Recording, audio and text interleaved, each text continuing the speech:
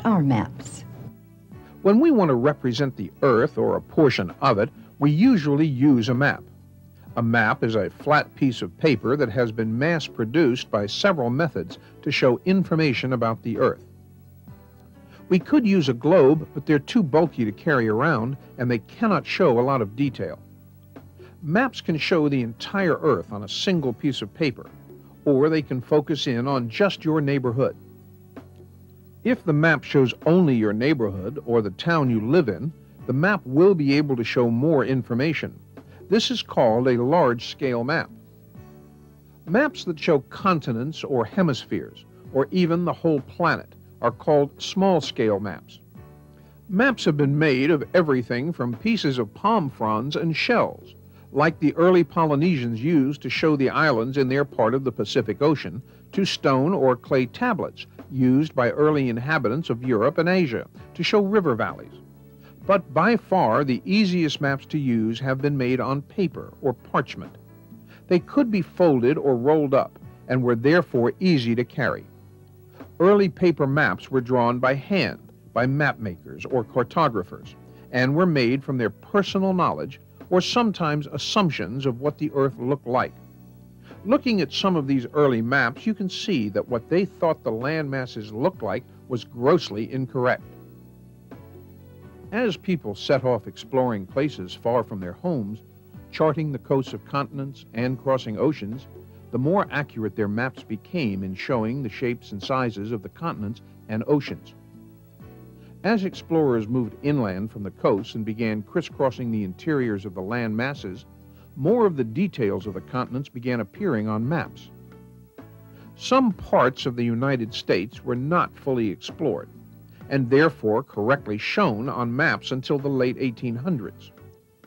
One of the purposes of the Lewis and Clark expedition in the early 1800s was to chart the territory that the United States acquired from France in the Louisiana Purchase. The information that they brought back allowed map makers to show parts of the New World, almost virtually unknown except to Native Americans, all the way to the Pacific Ocean. What are some common types of map projections? One of the most common maps is a Mercator map. Gerardus Mercator, a Flemish cartographer, first produced it in 1569 to help navigators. As you can see on this map, all the lines of latitude are the same length as the equator. Although this causes a great amount of distortion at the outer edges of the map, this stretching causes compass bearings to be correct.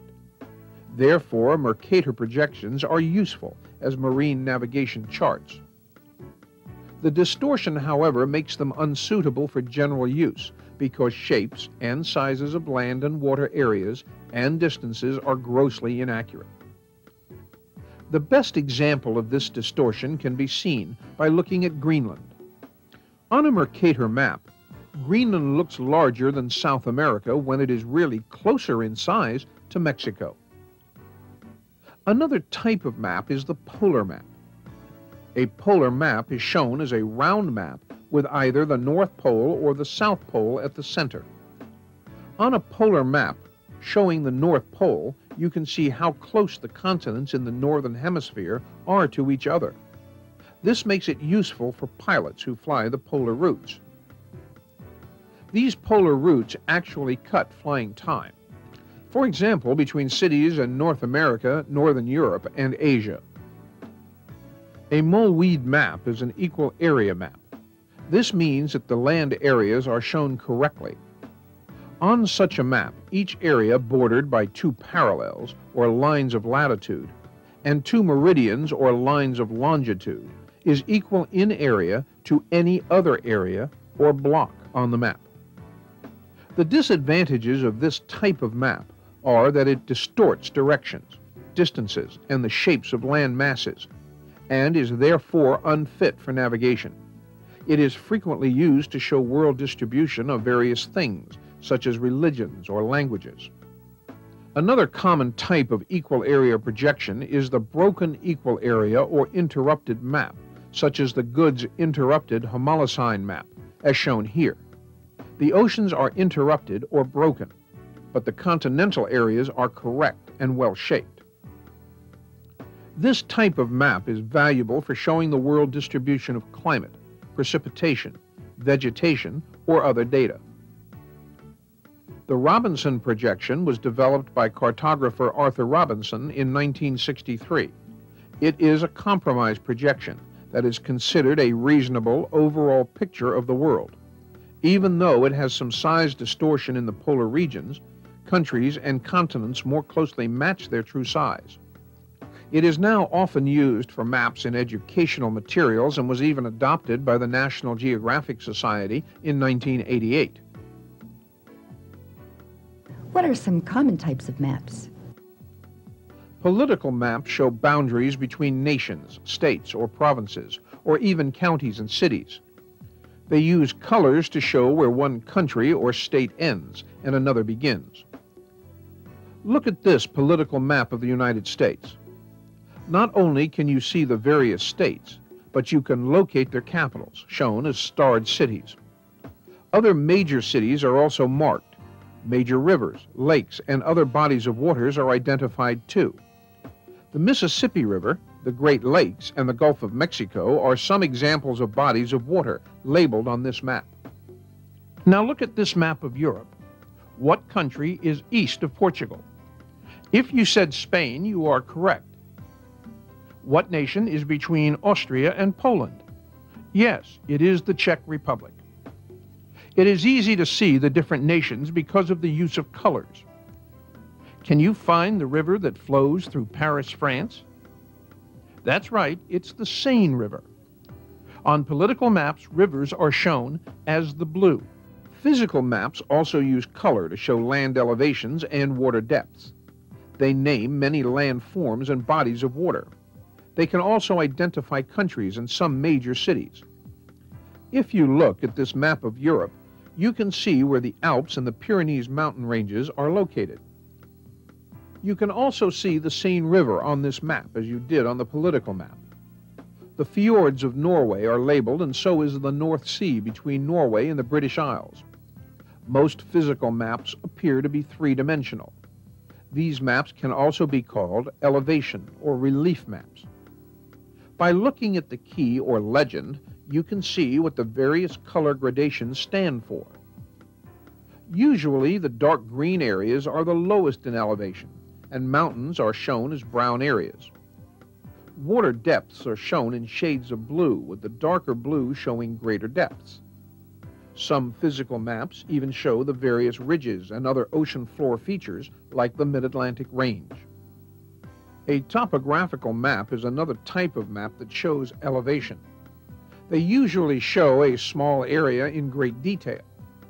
Contour lines are their most distinctive feature. The curved lines connect points that are the same elevation. The closer the lines are to each other, the steeper the incline or slope. Some topo maps even show where man-made structures are located. Weather maps appear in most major daily newspapers. They can tell you many things about the weather that has occurred in your area yesterday and what it will probably be like today.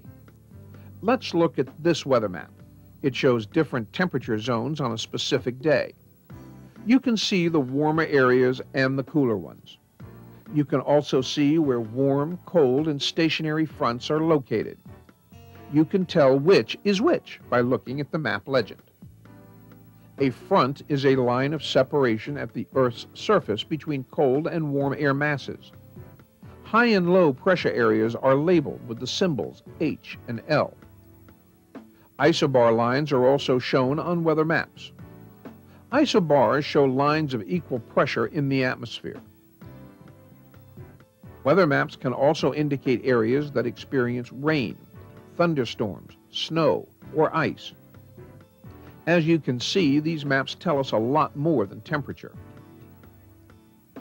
Like so many other maps, climate maps use colors to show different climate regions. Climate types can be grouped into categories that are defined by average temperatures and the amount of rainfall. This climate map of Asia shows that a large part of Southeast Asia has a humid subtropical climate. The extreme northern part of the continent has a tundra climate. Precipitation or rainfall maps use their colors to identify areas with different levels of average annual rainfall. The colors usually range from lighter to darker shades, indicating increased amounts of rain with darker colors. As you look at this map of Australia and its neighbors, you will see that a large area in the Australian interior receives very little rain, while the greatest portion of the island of New Guinea gets very heavy rain. Vegetation maps show the natural vegetation of a region. Natural vegetation refers to the types of plants that exist or existed in an area before being changed by man through farming or other modifications to the environment. Various types of natural vegetation include grasslands or savannas, steppes, broadleaf forest, tropical rainforest, and desert. Land use maps show how people make use of the land on which they live. Again, colors are used here to indicate the predominant type of activity. The land use shown could be of a general nature, such as grazing, ranching, or forest products. Or it could be specific, identifying areas where a certain crop, such as cotton or wheat, is grown. According to this land use map of Europe, we can see that in spite of the heavy industrialization of much of the continent, agriculture, the raising of crops and livestock, is still the predominant use of land on the continent. A population density map shows the average number of people living within a given area of the region covered by the map.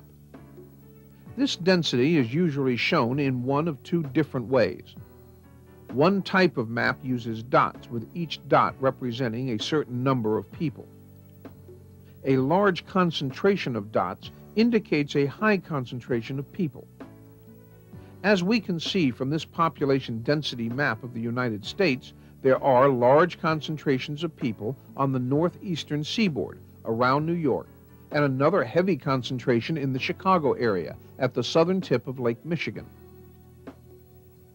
Another type of population density map uses colors to identify various levels of population.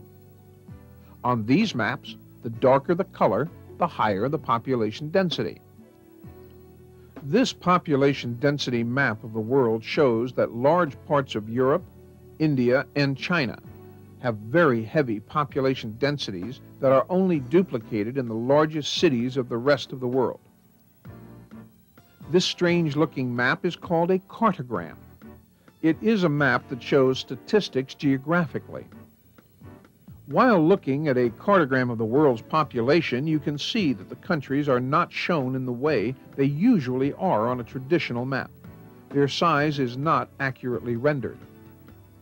Instead, nations with greater numbers of people are enlarged, and countries with lesser populations are made smaller. Some very small nations, such as Monaco, San Marino, and Andorra in Europe, are not even depicted.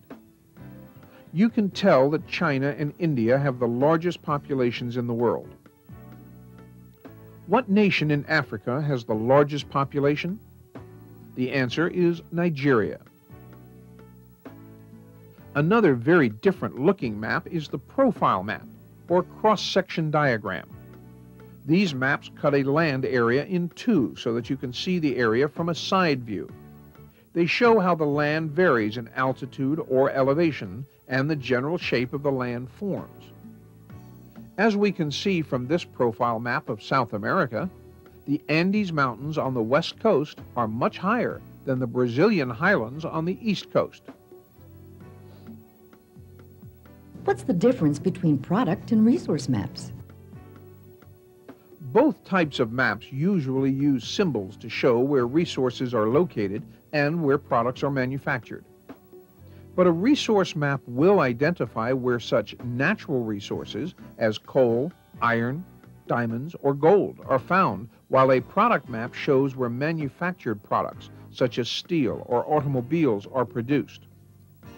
Some product and resource maps use colors instead of symbols to identify areas that are the source of raw materials or products.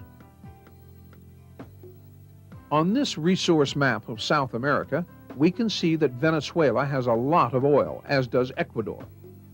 Bolivia is rich in tin and Brazil in diamonds. What are some other types of specialty maps?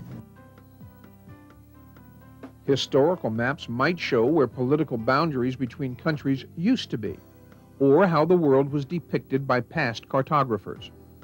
By looking at various maps depicting the changing face of Europe during the 20th century, we can see that Poland appeared on the map after World War I and came out of World War II with changed boundaries and less territory.